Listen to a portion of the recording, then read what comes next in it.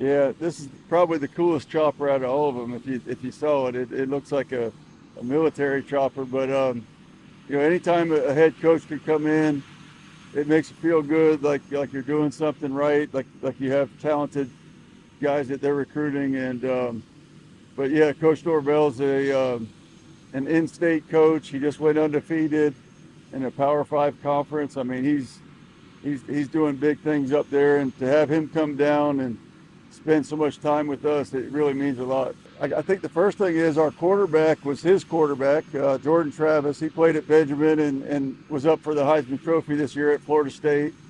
Um, but Coach has high character. I think he's a good guy, and he does a great job. Speaking to the kids, he gives them all the time that they need, all the coaches time that they need, and